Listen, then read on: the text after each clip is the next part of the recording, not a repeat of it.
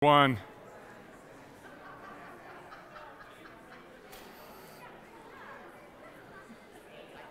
Good morning, everyone. It's good to see you. It's good to be back. I want to thank Kelly and everybody else for holding down the fort while I was gone.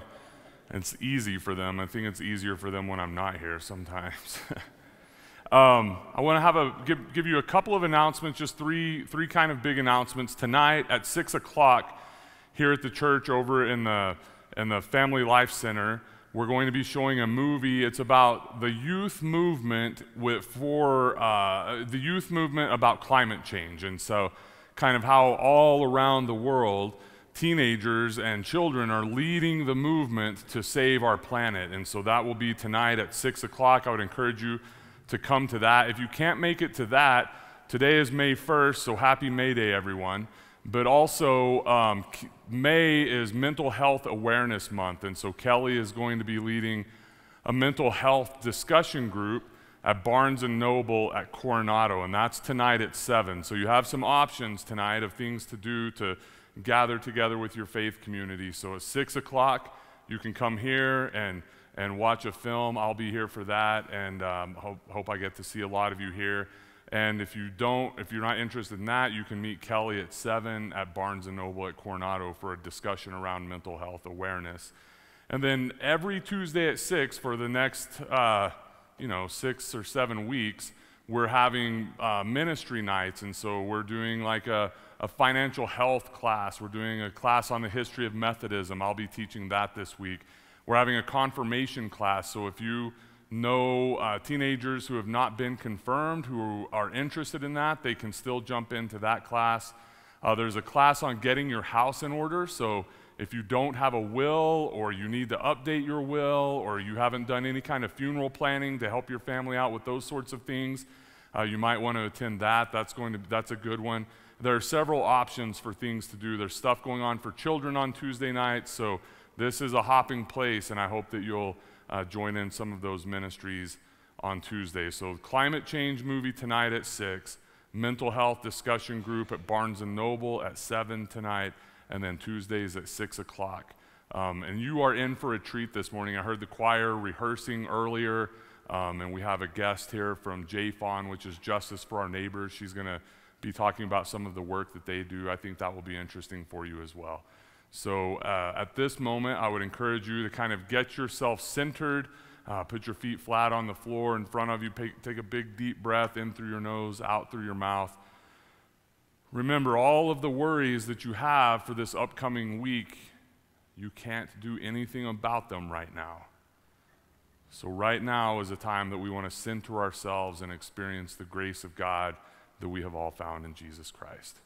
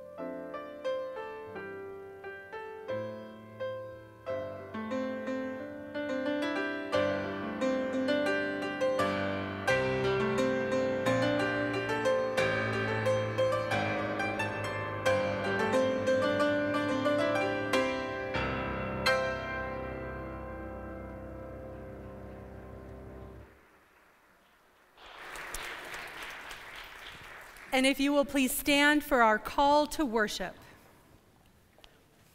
The winds of change blow, the Spirit of God breathes.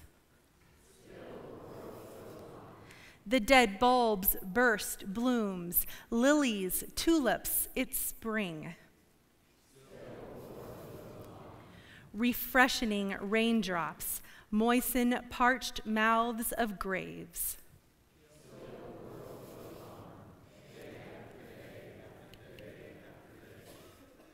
O God of Calvary, O risen Christ, O Holy Spirit, we are so closed-minded, we do not feel your movement. We are so closed-hearted, we do not see your blossoms of love. We have closed our doors and become tombs of apathy.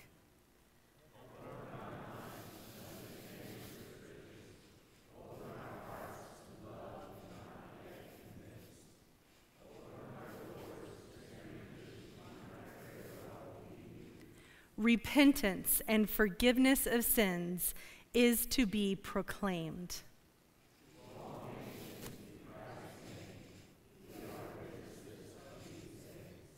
And if you will please remain standing for our hymn of preparation, Jesus Shall Reign.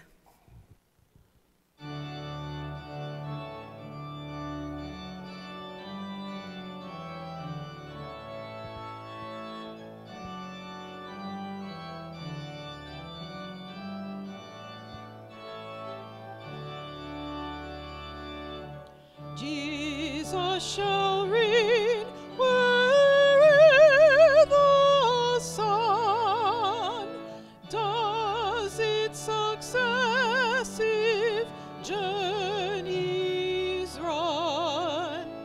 His kingdom spread from shore to shore, till moon shall wax and wane no more. To Jesus endless prayer be made, and endless praises crown his head. His name like sweet perfume shall rise with every morning sacrifice.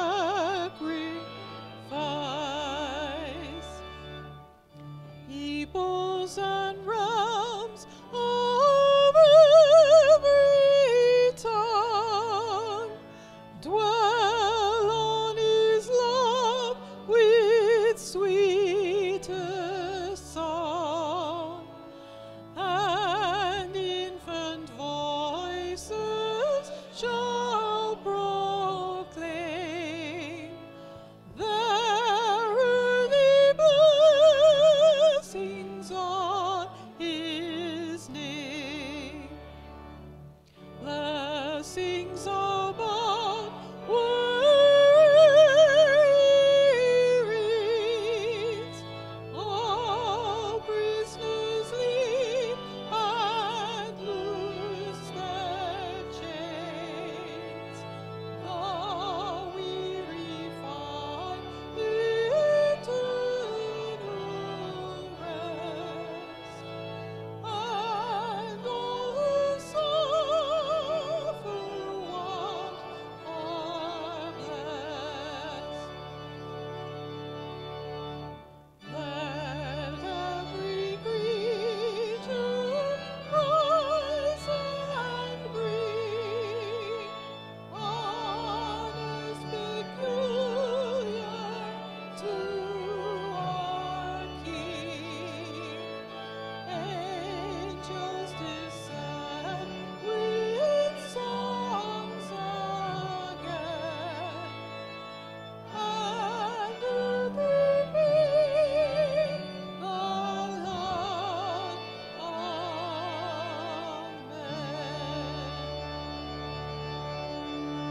Amen. You may be seated. Would you bow your heads for our opening prayer, please? Oh God, we come to you this morning and come to this place to gather in hopes of feeling your Spirit move amongst us. We gather in hopes of being changed by your presence and by being in the presence of one another. We gather knowing that the world or outside of this place and that surrounds us is trying to pull us into a place of disunity, when what you're asking for is unity in love and in spirit, so that we can go forth and change the world. Oh God, this morning, be with us. Shape us and change us and challenge us and move us, so that we can become more of the people that you have called us and created us to be. We pray all of these things in the name of Jesus, who, when asked how we ought to pray, said, "Pray like this: Our Father, who art in heaven, hallowed be thy name. Thy kingdom come, thy will be done, on earth as it is in heaven. Give us this day our daily bread, and forgive us our trespasses, as we forgive those who trespass against us. And lead us not into temptation, but deliver us from evil. For thine is the kingdom, and the power, and the glory forever. Amen."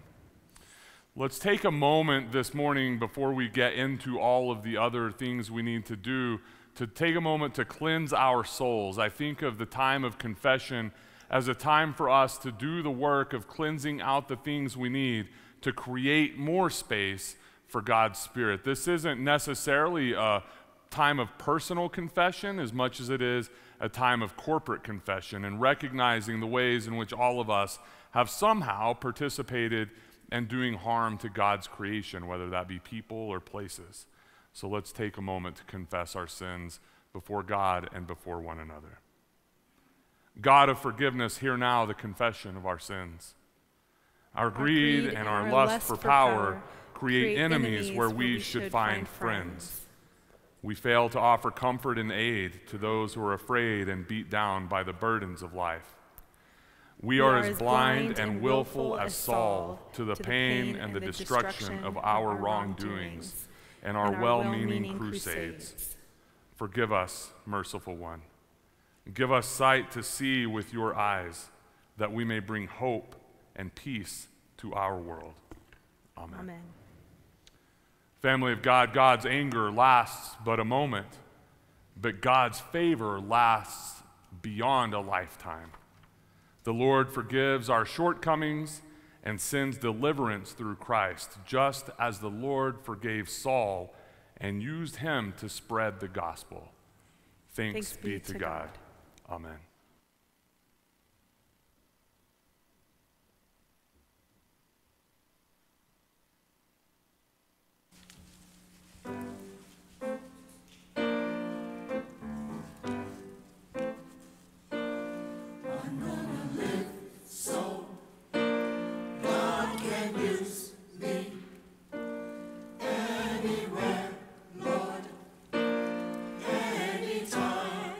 Anytime,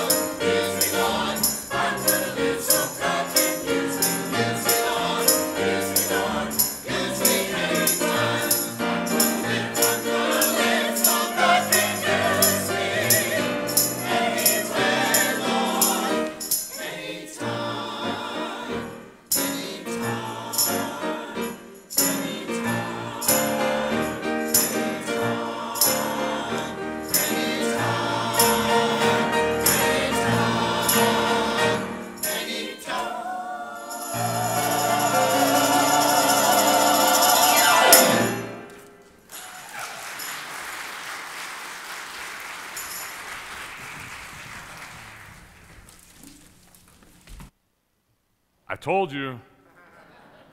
I heard them rehearsing. I knew. You got to be kidding me, right? Like, Kathy, you were the only one dancing. I don't understand. Like, all of us should have been dancing, I feel like. That was great. And just the idea that, like, we want to live where God can use us anytime and anywhere. Great message, too. The scripture this morning is found in Acts chapter 9. If you've brought your own Bible and you'd like to read along, Acts chapter 9, verses 1 through 20. If you haven't brought your own Bible, you can follow along on the screens. I shouldn't say always. Most of the time I use the Common English Bible for preaching because it's this academic translation that is translated in such a way that it's easily read verbally and understood that way. So this is Acts chapter 9, verses 1 through 20. It's the story of Saul's conversion. You may be familiar with that. Meanwhile, Saul was breathing out murderous threats against the Lord's disciples. He went to the high priest and asked him for letters to the synagogues in Damascus, so that if he found any there who belonged to the way, that the way is what they called the early followers of Jesus. He got letters to search out and find anyone who belonged to the way, whether men or women, that he might take them as prisoners to Jerusalem. And as he neared Damascus on his journey, suddenly a light from heaven flashed around him. He fell to the ground and heard a voice say to him, "Saul, Saul, why do you persecute me?" "Who are you, Lord?" Saul asked. "I am Jesus. I'm Jesus, whom you are persecuting," he replied. "Now get up and go into the city, and you will be told what you must do." The men traveling with Saul stood there, speechless. They heard the sound, but did not see anyone. Saul got up from the ground, but when he opened his eyes, he could see nothing. So they led him by the hand into Damascus. For 3 days he was blind and did not eat or drink anything. In Damascus, there was a disciple named Ananias. The Lord called him in a vision, "Ananias." "Yes, Lord," Ananias answered. The Lord told him, "Go to the house of Judas on Straight Street and ask for a man from Tarsus named Saul, for he is there praying. In a vision, he has seen a man named Ananias come and place his hands on him to restore his sight." "Lord," Ananias answered, "I have heard many reports about this man and all of the harm he has done to your holy people in Jerusalem. And he's come here with authority from the chief priest to arrest all who call on your name." But the Lord said to Ananias, Go. This man is my chosen instrument to proclaim my name to the Gentiles and their kings to the people of Israel. I will show him how much he must suffer for me." Then Ananias went to the house and entered it. Placing his hands on Saul, he said, "Brother Saul, the Lord, Jesus, who appeared to you on the road when you were coming here, has sent me so that you may see again and be filled with the Holy Spirit." Immediately, something like scales fell from Saul's eyes, and he could see again. He got up and was baptized, and after taking some food, he regained his strength. Saul spent several days with the disciples in Damascus. At once, he began to preach in the synagogues that Jesus is the Son of God. This is the word of God for all of God's creation. Thanks be to God. May God give us wisdom and courage for interpretation, and may God give us wisdom and courage as we do our best to apply the truth of Scripture to our lives. Amen. This is a strange passage, I feel like, to preach from because we've heard the story, a lot of us who've grown up in church or have spent much time around church, we've heard this story of Saul's conversion so much that it just kind of falls on deaf ears sometimes. We miss the layers of truth that are in it and the layers of active movement of God as we read this story and hear it read to us. So I'm hoping that this morning you'll be able to maybe see it and hear it with new eyes, and that hopefully God will inspire us as a community of believers in the way of Jesus to do something. Saul was a Pharisee. He was highly educated. He was highly thought of. He was a leader within his own movement, his own religious circles. He was one of the main leaders of what he was doing. He was highly motivated to make a name for himself, and he was also really good at his way of living out his faith. He was on horseback, most likely, with some of his disciples because he was a rabbi, and any good rabbi in ancient times had disciples, men and women who would follow them around, who were invited to follow them around because that rabbi felt like he saw gifts in them to do exactly what the rabbi was doing. So when Jesus called people and said things like, "Drop your nets and come and follow me," it's because something Jesus knew about them or us made Jesus believe that they or us can do the kinds of things that Jesus did. In fact, Jesus, near the end of his ministry on earth, said, "You will do even greater things than I have done." Imagine that. Jesus has faith in us. He believes in us. He wants to encourage us and inspire us. So Saul and his disciples have permission to go and seek out these people called the Way.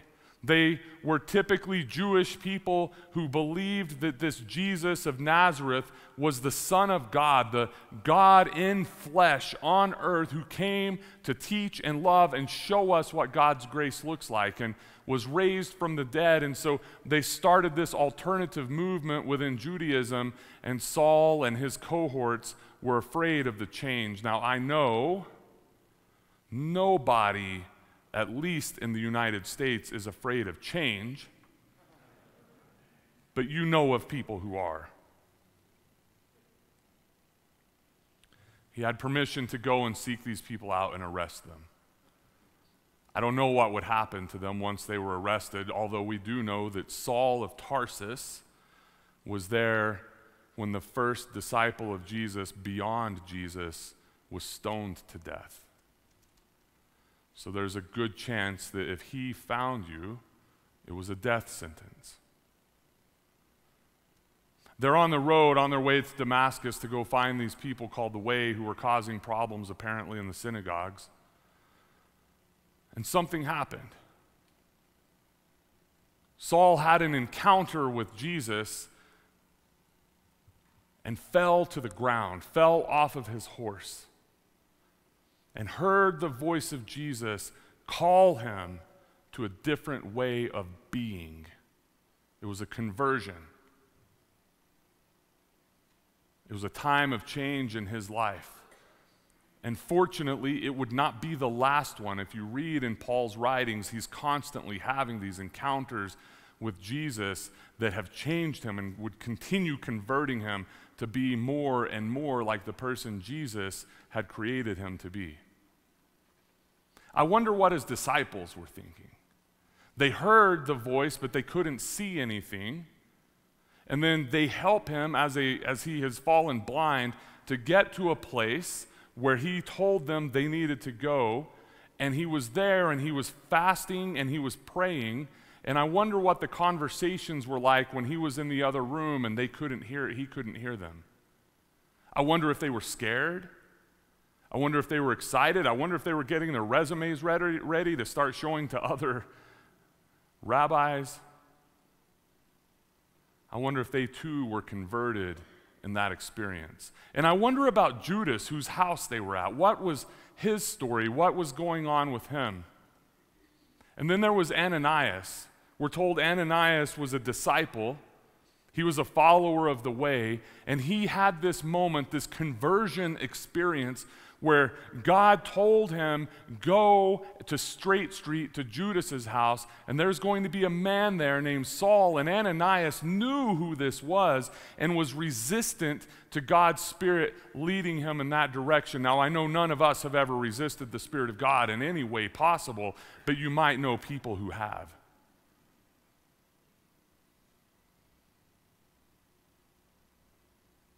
But he was converted. And again and again and again, that happens in our lives. Where God is calling us to be something more than what we currently are, and it feels like a conversion again. I don't know what was going on with Saul while he was riding that horse, but I feel like something aligned in his soul where he was able to receive the blessing instead of resisting the blessing. There's this story in the Old Testament, you might know it, it's a story of Jacob. And he falls asleep and he has this vision or this dream of angels going up and down a ladder, and then he interprets the next morning when he wakes up the meaning of it, and he says these powerful words, "Surely the Lord was in this place and I didn't know it."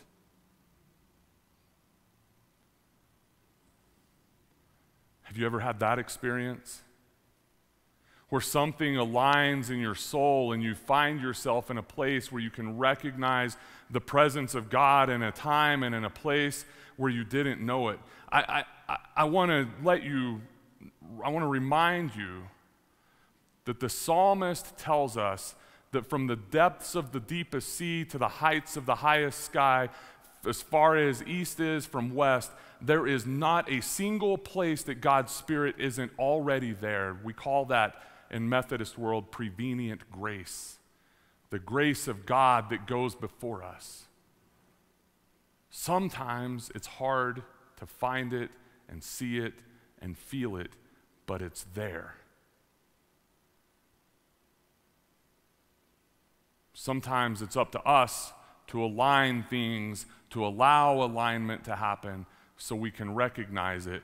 And sometimes it feels like God just does the work of a chiropractor and aligns our spirits and our souls so that we can know God's presence.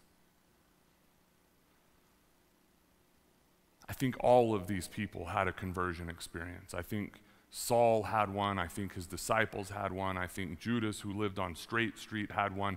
I think Ananias had another revelation of what God's grace can be like. And I also think because Ananias was afraid, he didn't go alone to Straight Street. I don't know what kind of crazy person goes to scary places by themselves, but I'm not crazy enough to have that kind of courage. Maybe you are, or maybe you know people who are. But for me, if I know I'm going into a place that I'm nervous about or I'm a little bit scared of, I'm always inviting somebody to go with me because having somebody with me helps calm my spirit and brings me courage because I forget that I'm never alone. Ananias probably had some sort of conversion experience.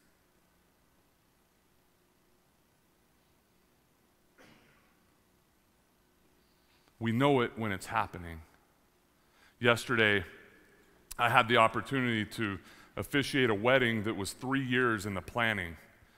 This couple has known each other for 17 years. They're somewhere, and they're probably, I don't want to guess their age. They're in their retirement ages.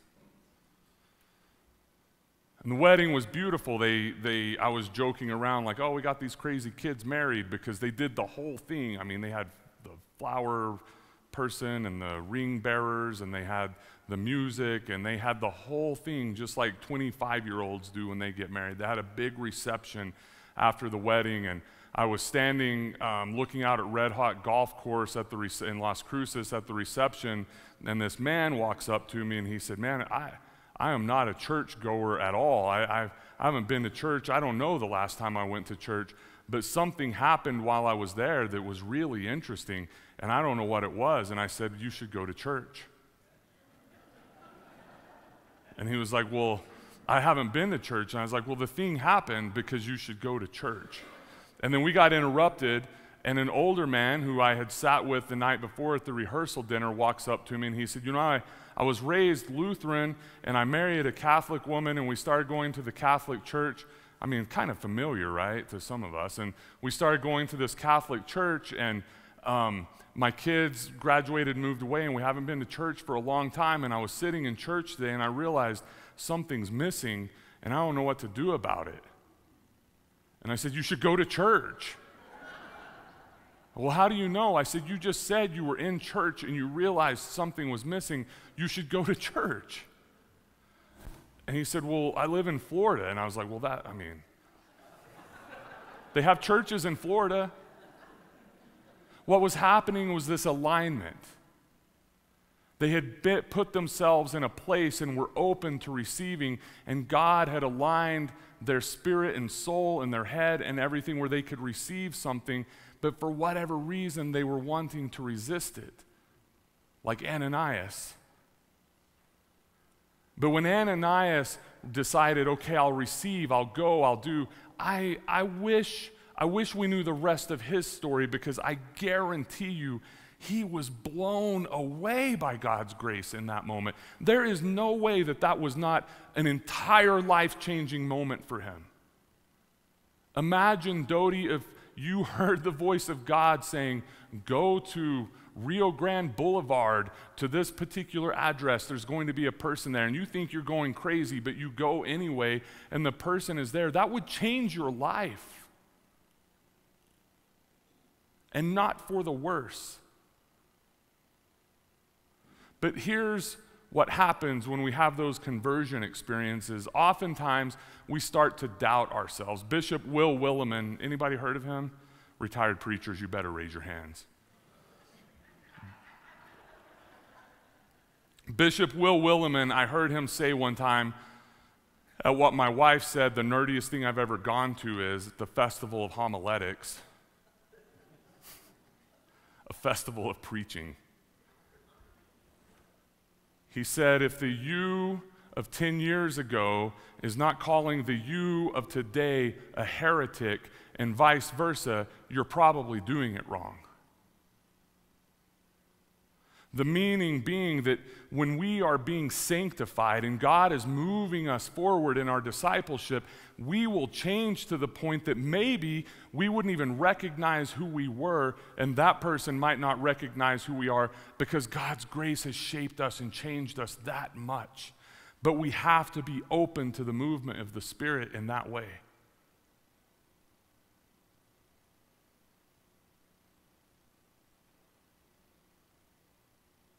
But that's not the end. Because Saul didn't have this conversion experience, and that's the end of the story. Saul's conversion experience created a vocation for him, or changed his vocation. Ananias had a conversion experience that I would bet changed his life to the point that his vocation changed. And when I say vocation, I'm not talking about a job. I'm talking about a voice. The word vocation has the same root as the word voice. So you can have a job that is your vocation. You can have a job that lets your life speak.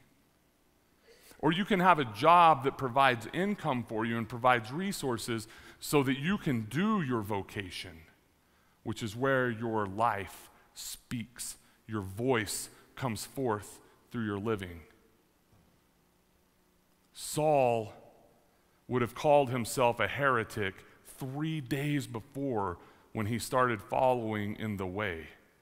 And he found a vocation, and because of Ananias' faith and Saul's faith and the disciples' faith and Judas, who lived on Straight Street offering a place of hospitality, was anybody here born into Judaism?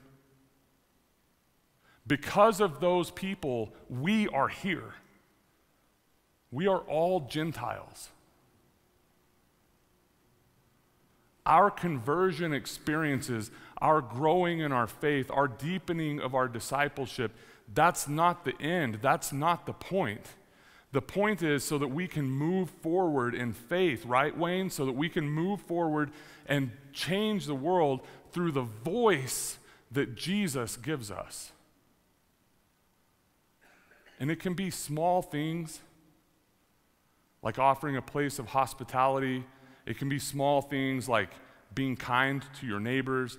It can be small things like forgiving that person again. Have you ever had that experience where you forgive somebody and then you forget that you forgave them and you have to forgive them again, and then somehow it builds up again and you have to forgive them again? Jesus' disciples talked about that and they said, Lord, how many times do we have to do this? Larry, do you remember? 70 times 7, endlessly.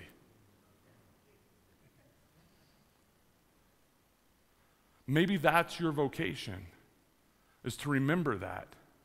And through forgiving 70 times 7, you're able to bring more hope to the world, and you enter into the world with grace and love in a different way, and that changes things. Maybe your conversion experiences lead you to a call to ministry, and you've retired and you think, I can't do that. Yeah, you can. We can find a place for you to serve. Or maybe you're in middle school or high school. I see 3 or 4 of you.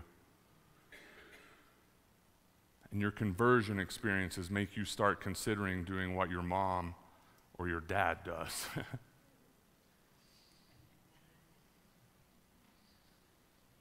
We never know. The point is, say yes. When you sense the Spirit of God aligning things in your life, and you hear the voice of God leading you, say yes. It may be scary, so bring somebody with you. Sometimes it's good to have conversation partners. So if you're not part of a Sunday school class, I would encourage you to become part of a Sunday school class. If you can't really get to Sunday school, but you want to be part of a Bible study, talk to the Fallhabers. They have one that meets every Monday night. You'll find conversation partners there that will help you figure out what this call, this conversion experience you're having is. Maybe it's just talking with your relatives and your friends who are also followers of the way, and they can help you figure it out also just through random conversations. It's important that we do things. It's important that we show up to things like a conversation about mental health. You never know where that will lead. Or a movie about youth leading us into a better way of being. You never know what all of that is going to be. You just say yes.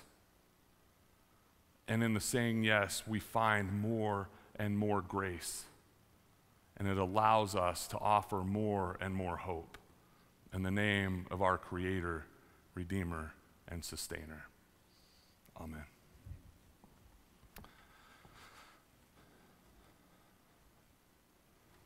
I think it's important also for us to remind one another what we believe, because sometimes the world gets in the way. Our ideas get in the way. Our doubts, our struggles, our fears, all of those things get in the way.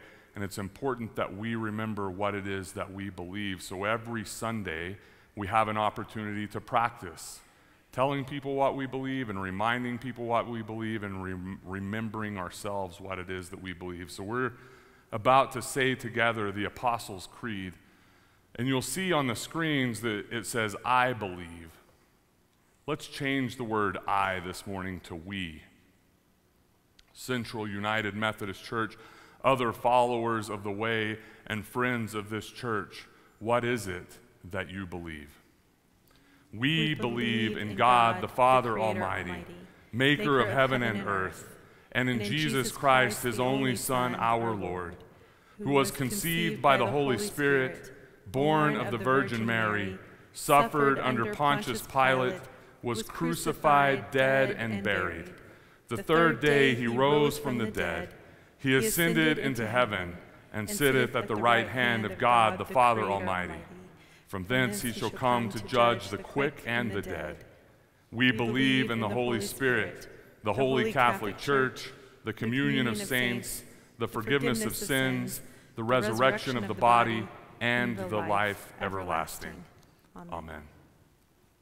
I'd like to ask Kristen Beaudry to come forward now. She is the executive director for El Paso, Texas, Las Cruces, New Mexico's branch of Justice for Our Neighbors, as we like to call it, JFON.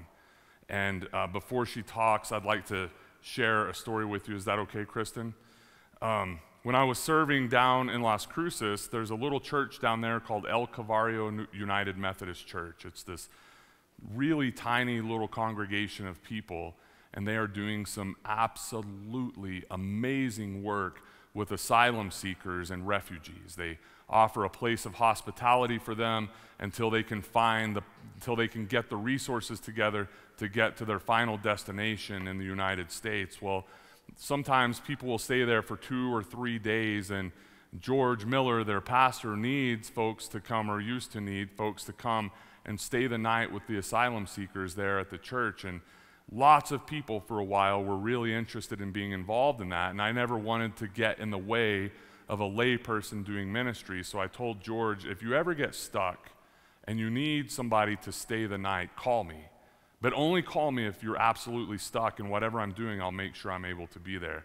So he called me one Saturday, called a preacher on a Saturday to stay the night someplace. And so I went. And there were 2 families there. There was a woman with a little girl who was about 6 or 7 years old, and then there was another woman there, and who had her husband with her also. And I played with that little girl. We played soccer with, we started off with a ball of socks, and we ended up with a doll's head down the hallway of the church. Language was not a barrier. We didn't speak the same language, but playfulness has no language. And the next morning I woke up and I was reading a book by Malcolm Guite. He's an Anglican priest and poet. That Sunday was Christ the King Sunday. And I read a sonnet on Christ the King Sunday that Malcolm Guite wrote. And it says, "Our King is calling from the hungry furrows, whilst we are cruising through the aisles of plenty. Our hoardings screen us from the man of sorrows. Our soundtracks drown out his murmur, 'I am thirsty.' He stands in line to sign in as a stranger and seek a welcome from the world he made. We see him only as a threat, a danger. He asks for clothes. We strip search him instead. And if he should fall sick, then we take care that he does not infect our private health. We lock him in the prisons of our fear, lest he unlock the prison of our wealth. But still on Sunday we shall stand and sing the praises of our hidden Lord and King." And as I was reading that, I could hear the sound of that little girl and her mom making breakfast for me.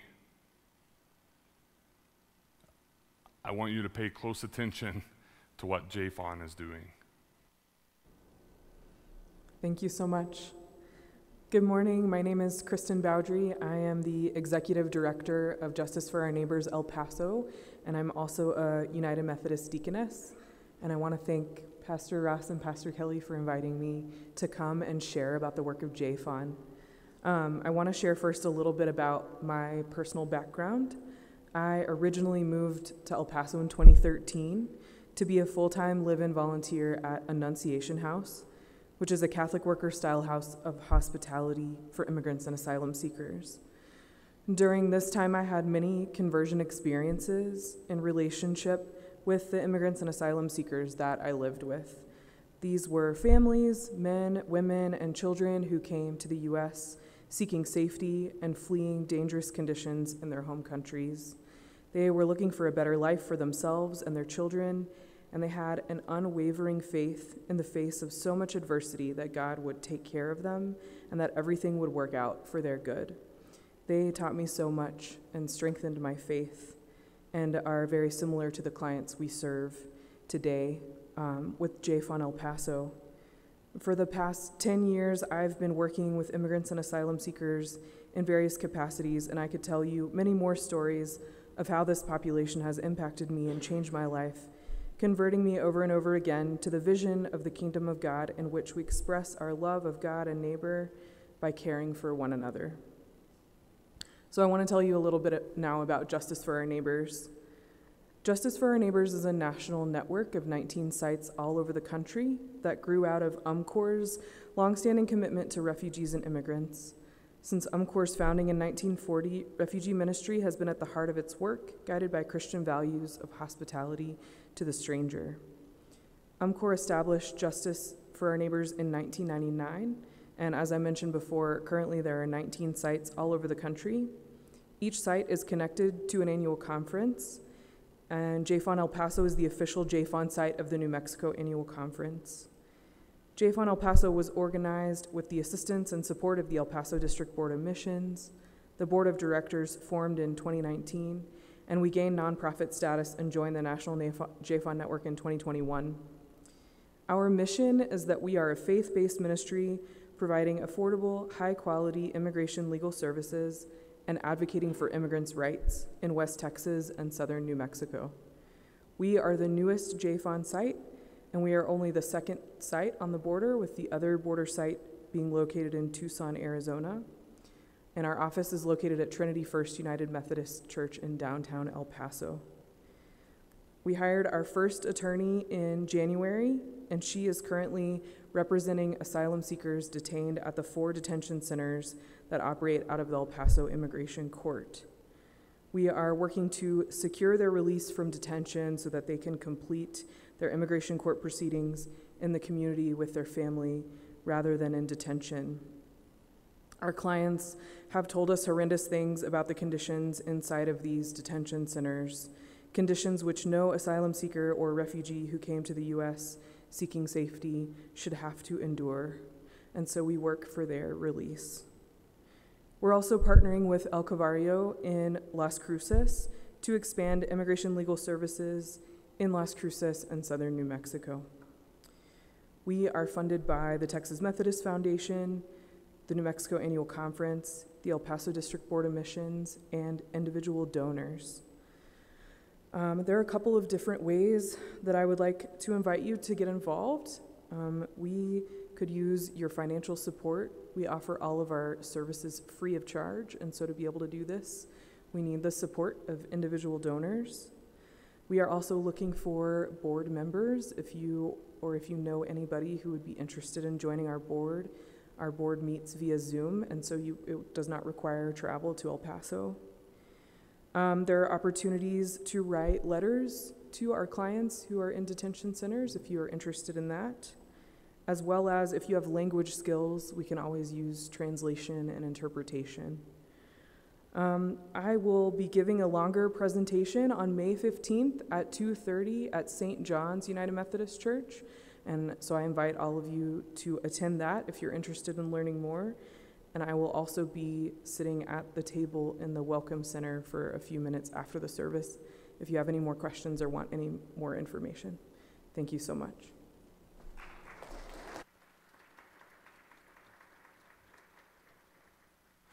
Thank you, Kristen. I really would encourage you all to go visit her at her table and learn more about the work that JFON is doing. It is kingdom work. We pray that prayer, your will be done on earth as it is in heaven, and JFON is one of the places that is making that a reality. As the ushers get ready to come forward for our offering, I want to give you an opportunity to participate in the ministries that JFON is doing. I often say that I don't really care where you give, I just care that you give, because I think generosity is a deep principle of discipleship. And so if you give to this church, we greatly appreciate that. And if you give to some other church, that's great also, because it will help you, or some other ministry, it will help you deepen your discipleship, because it breaks the ties of being possessed by our possessions, you know. And so if you want to give today to JFON, you can just write that in the memo of your check, or if you're giving cash or something, you can place that in the envelope, the gift envelope, and write JFON on there. It's just JFON. We'll make sure that they receive those funds, and you will get to participate in the releasing of captives. Think about that. I mean, that's one of the things Jesus said he came to do, was to set the prisoners free. And so you get to participate in that work. if you partner with JFON. Let's pray. God, as we prepare to give money, we know that's not enough. But we ask you to take what we can give now and to multiply it and to use it for your kingdom here on earth. And because we know it's not enough, we ask that you would convert our lives over and over again and help us to find our voice so that we can use every breath that we take and every opportunity that we are given, every moment of our lives as an offering to you. And multiply our efforts and use them for your kingdom and for your glory. Amen.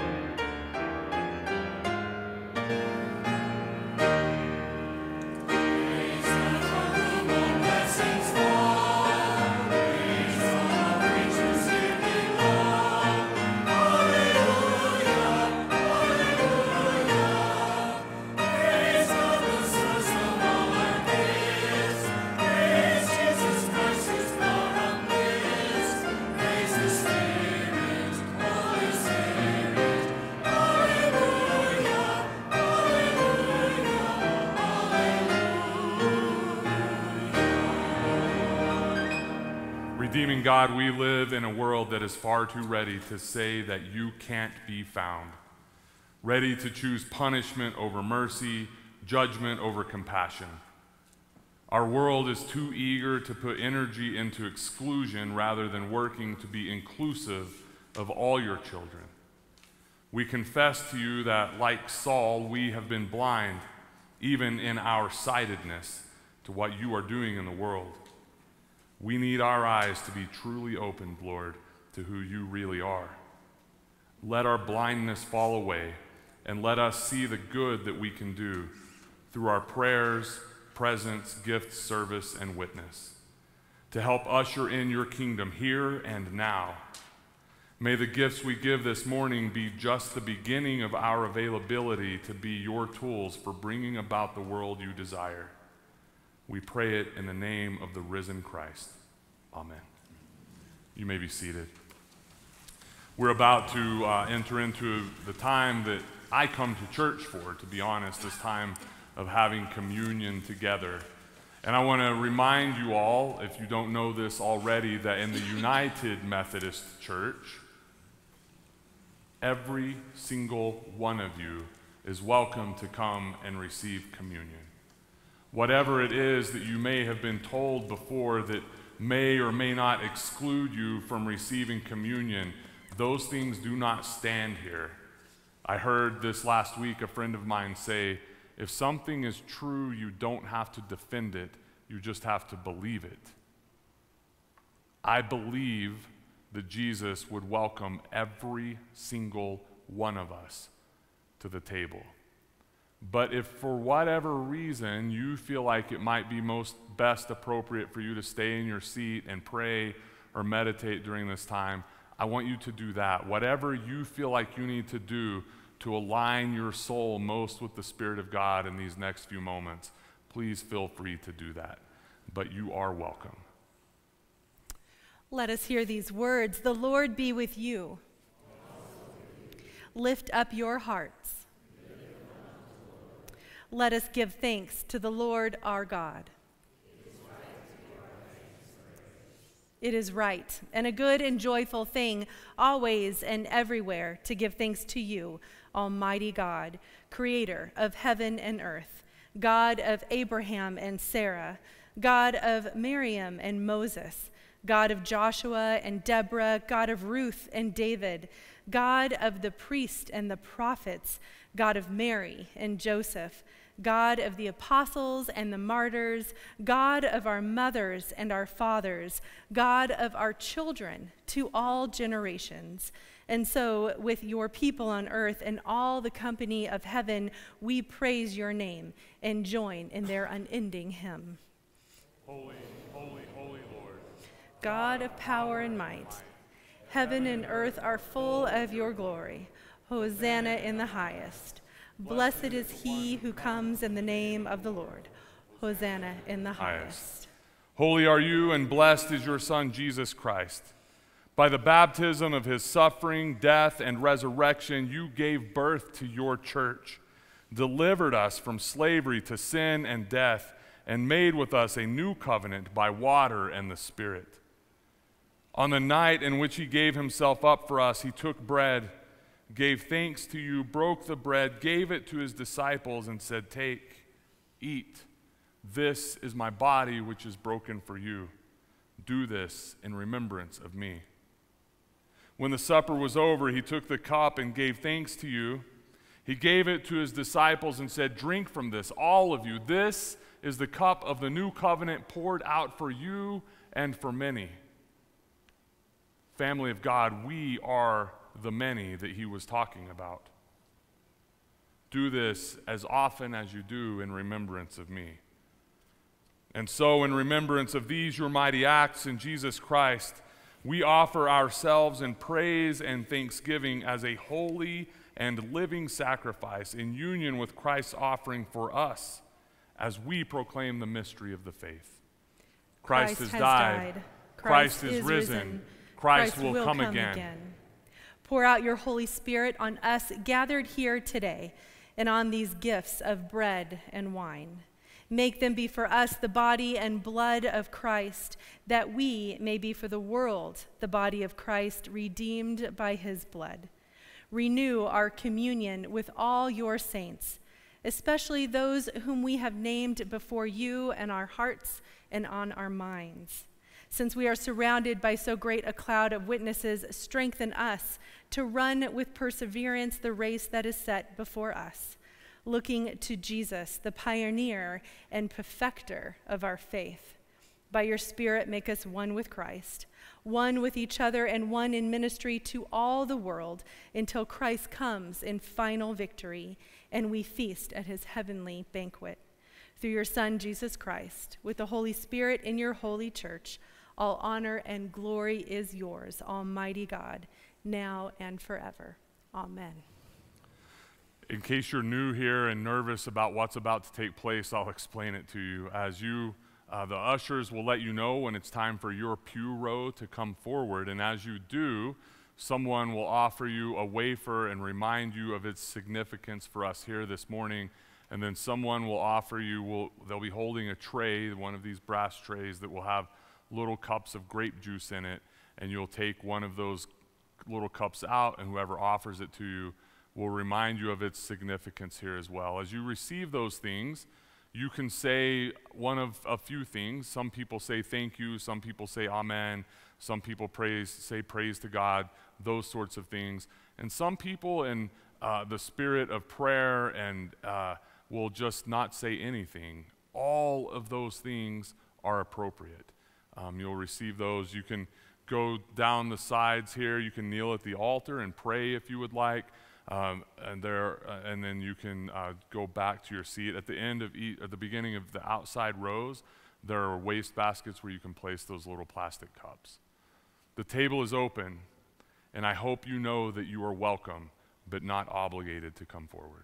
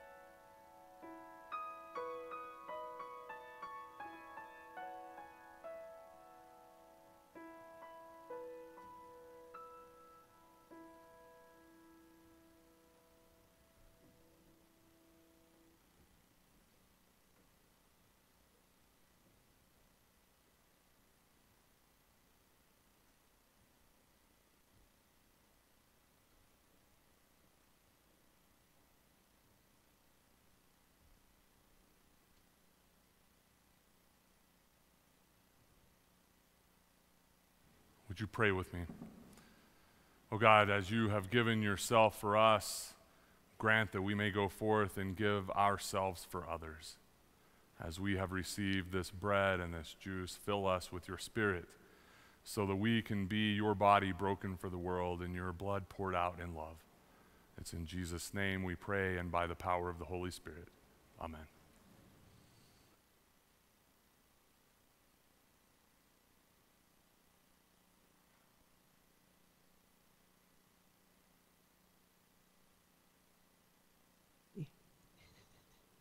Would you please stand to sing our closing hymn, The Spirit Sends Us Forth to Serve?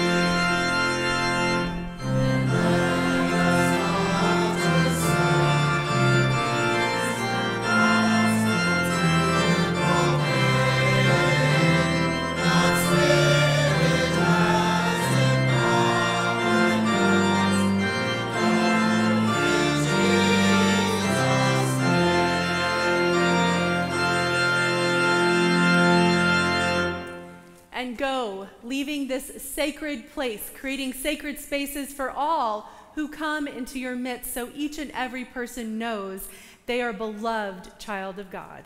And family of God, may your hearts find grace. May your souls know peace, and may your minds be renewed. May your eyes see the light and your ears hear the glory of Jesus Christ in your midst.